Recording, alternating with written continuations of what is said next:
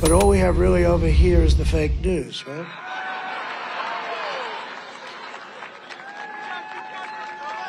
And to get me, somebody would have to shoot through the fake news. And I don't mind that so much. ট্রাম্পের এই বক্তব্যের ধরন ছিল অনেকটা এমন, নির্বাচনে জেতাতে কোনো গণমাধ্যম যদি তাকে হত্যার কোনো ভুয়া নিউজ করেন তিনি কিছুই মনে করবেন না। সর্বোচ্চ ভোটারের সুইং স্টেট পেনসিলভানিয়ায় নির্বাচনে জালিয়াতি হচ্ছে উল্লেখ করে 90 মিনিটের বক্তব্যে তিনি আরও বলেন, নির্বাচনের ফলাফল ঘোষণার জন্য ডেমোক্রেটরা অযথাই অনেক অর্থ আর সময় ব্যয় করেন, আর এভাবেই তারা নির্বাচনে জালিয়াতি করেন। We should have one-day voting and paper ballots. Can you imagine? They spend all this money on machines, and they're going to say we may take an extra 12 days to determine. And what do you think happens during that 12 days? What do you think happens? নির্বাচন যত ঘনিয়ে আসছে, battle ground অঙ্গরাজ্যগুলোতে প্রচারণায় গিয়ে ততই বেফাঁস মন্তব্য করে বসছেন রিপাবলিকান প্রেসিডেন্ট প্রার্থী ডোনাল্ড ট্রাম্প। কামালা হ্যারিস সহ গোটা ডেমোক্রেট শিবিরকে ব্যর্থ উল্লেখ করে তিনি বলেন, কামালা নিজের অঙ্গীকার রক্ষা করেনি। জেল থেকে ছাড়া পাওয়া হাজার হাজার অভিবাসীকে যুক্তরাষ্ট্রে প্রবেশ করতে দিয়েছে। যুক্তরাষ্ট্রকে একটি ব্যর্থ দেশে পরিণত করেছে ডেমোক্রেটরা। Massive numbers of criminals coming into our country. Thank you very much, Kamala and Joe.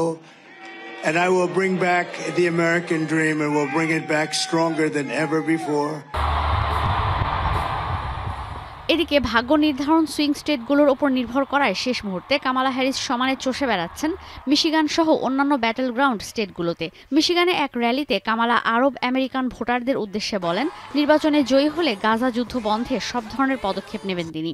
শুধু তাই নয়, ইসরায়েল ফিলিস্তিন সংকটের দ্বিরাষ্ট্র সমাধানে নিজের সর্বোচ্চ ক্ষমতা প্রয়োগেরও অঙ্গীকার করেন তিনি। As president, I will do everything in my power to end the war in Gaza. Ensure the Palestinian people can realize their right to dignity, freedom, security, and self-determination. ট্রাম্পের নানা বক্তব্যের বিষয়ে সতর্ক করে কামালা বলেন, সাধারণ ভোটাররা যেন কোনোভাবেই ট্রাম্পের ফাঁদে পা না দেয় সেদিকে নজর রাখতে হবে। ডেমোক্রেটরা ক্ষমতায় এলে দেশের মানুষ পূর্ণ স্বাধীনতা নিশ্চিত করা হবে বলেও অঙ্গীকার করেন তিনি। I think that it is a tactic. It is meant to distract from the fact that we have and support free and fair elections in our country. We did in 2020. He lost. And the systems that are in place for this election in 2024 have integrity. এদিকে নির্বাচনে কামালা হ্যারিসের জয় নিয়ে বেশ আশাবাদী মিশিগানের সাধারণ মানুষ। অন্যদিকে ফ্লোরিডায় ট্রাম্পকে সমর্থনে পামভিউ সৈকতে জড়ো হয়েছেন তার সমর্থকরা। শেষ মুহূর্তে এসেও নিজের প্রার্থীকে জেতাতে উৎসাহ নিয়ে আগাম ভোট দিচ্ছেন সাধারণ মানুষ। এখন পর্যন্ত আগাম ভোট পড়েছে প্রায় 8 কোটি। ওহাইওতে আগাম ভোট দিতে ঘন্টার পর ঘন্টা অপেক্ষা করতে দেখা গেছে অনেক ভোটারকে।